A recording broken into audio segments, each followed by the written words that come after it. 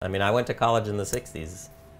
You know, that's what prompted me to pursue this line of research, because I saw that, you know, I went to an Ivy League school and I went to Stanford School of Medicine, and, you know, I used cannabis, and I don't think it destroyed my life.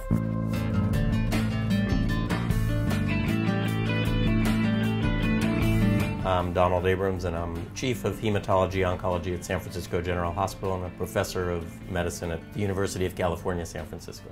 In the clinic here at San Francisco General Hospital, we had a volunteer, Mary Rathbun, who was our Volunteer of the Year for 2 years in a row. She was an older woman, and she used to bring her kids, as she called our patients, marijuana brownies. This was at a time when we didn't have any effective therapies for HIV/AIDS, and many people were dying of the so-called wasting syndrome. I was in Amsterdam, of all places, at the International AIDS Conference, and glancing at CNN headline news, and I saw that Mary was being arrested in Sonoma for baking brownies for our patients. And when I arrived home, there was a letter directed to the Director of Research in the AIDS program at San Francisco General, suggesting that a clinical trial showing the benefits of medical marijuana should come from Brownie Mary's institution, as if she were our dean. But, you know, I picked up the gauntlet and decided, well, that's a good idea. I had found out that the federal government, the only legal source of cannabis for clinical trials, being the National Institute on Drug Abuse, was not interested or has a mandate from Congress that they cannot supply cannabis to study as a treatment. Because, as Dr. Leshner told me when I met with him in 1996, he said, we are the National Institute on Drug Abuse, not for drug abuse. So they have a congressional mandate only to study substances of abuse as substances of abuse, and hence could not give me marijuana to study to see if it reversed the AIDS wasting syndrome. In California, we were fortunate at the end of the last century to have a budget surplus. And with that, Senator John Vasconcellos established a Center for Medicinal Cannabis Research at the University of California through appropriating $3 million a year for 3 years. And that center was really developed to study cannabis as a medicine for the indications that the people of California had voted on in 1996. The federal government, again, deciding that they're the only legal source of cannabis, sort of made arrangements so that they would supply the marijuana for these research protocols, even though they were looking at marijuana's effectiveness, as long as they didn't have to pay to do the studies. So the state of California, the University of California Center for Medicinal Cannabis Research, would fund the research, and NIDA would supply the marijuana. And so that was a big change. The potency of the cannabis that we get from NIDA, the National Institute on Drug Abuse, is low. Averages about 3.5, maybe to 4%. And street cannabis, or cannabis that's from the dispensaries, I think is 8 to 12 to 20%. So that's lower potency. I asked NIDA, can't you make more potent cannabis? You know, and they said, well, it turns out that it's too sticky and it gums up their machine, because they automatically roll their marijuana for research into cigarettes using Pall Mall cigarette paper. So they did actually, for our vaporizer study, they came up with a 6.8% THC, which they managed, I don't know if they hand rolled it or what, but they did manage to make a more potent strain. A number of the studies that we did were on painful peripheral neuropathy, because it's such a hard syndrome to treat and there aren't really effective therapies. Opioids don't really work, acupuncture is plus minus. Most people use anti-seizure medicines. And I think all the studies from the University of California Center for Medicinal Cannabis Research have shown that cannabis is very useful for peripheral neuropathy. We took patients with chronic pain who were taking an opioid, either morphine extended release or oxycodone extended release, and we exposed them to vaporized cannabis for 5 days. And we looked at the impact on the level of the opioid, the morphine or the oxycodone, in their bloodstream, and the impact on their pain. And we're in the process of writing that one up, but it was very interesting, and it supports what we thought was going to happen, in that the blood levels of the opioid, either the morphine or the oxycodone, were actually decreased, but pain relief was increased with the cannabis. So, that's a very interesting finding. Other studies have been conducted in patients with multiple sclerosis.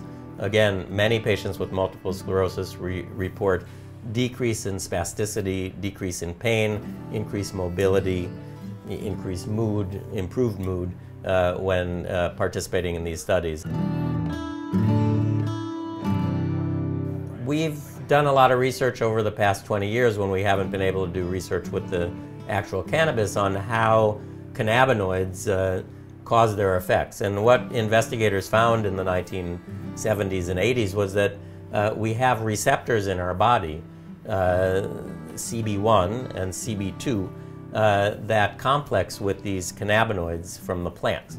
Now, why would we, and all other animal species, mind you, have these CB1 receptors? It's not because we're meant to smoke marijuana. What we find out is that we have our own circulating cannabinoid chemicals in our body that don't come from the plant.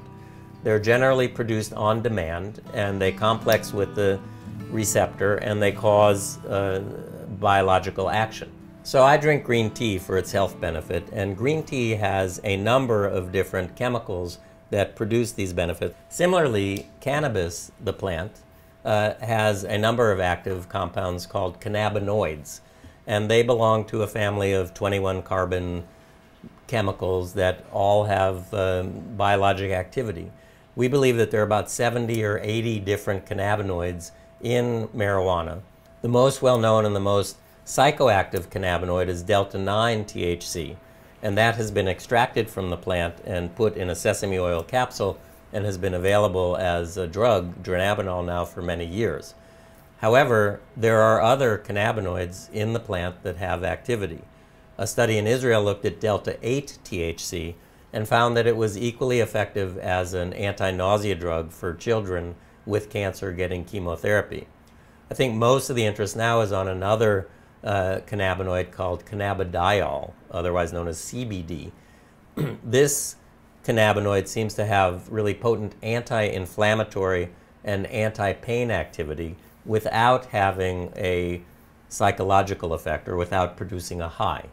It's a very exciting field, and many drug companies are working to increase production of endocannabinoids or decrease production or block the cannabinoid receptor. Now, there was an example of a drug that was approved to decrease appetite. It was approved in Europe, and it was a CB1 receptor blocker, so that the receptor could no longer bind with the body's own endocannabinoids. And what they found was that by blocking that CB1 receptor, that patients lost weight, but they got depressed and they committed suicide. And that was a bad side effect. So the drug was never approved here in the US, and it's now been taken off the market in Europe.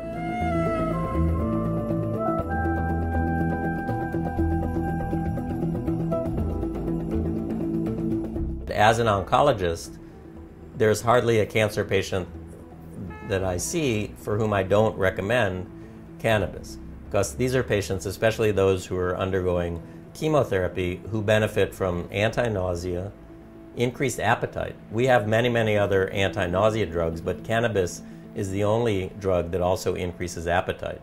And we know it decreases pain, again, especially in conjunction with opioids, helps people sleep better, and it decreases depression. So those are 5 reasons that a cancer patient might benefit from cannabis, and if I were not familiar with cannabis's medicinal properties, I would have to prescribe 5 different medicines, all of which would have side effects, toxicity, and cost. If this were something that we just discovered in the Amazon, everybody would be knocking doors down to do clinical trials to investigate its potential, because it is quite an amazing medicine. I mean, it is unfortunately all about politics and not science, and that's, when it comes to the health of the nation, I think, a problem.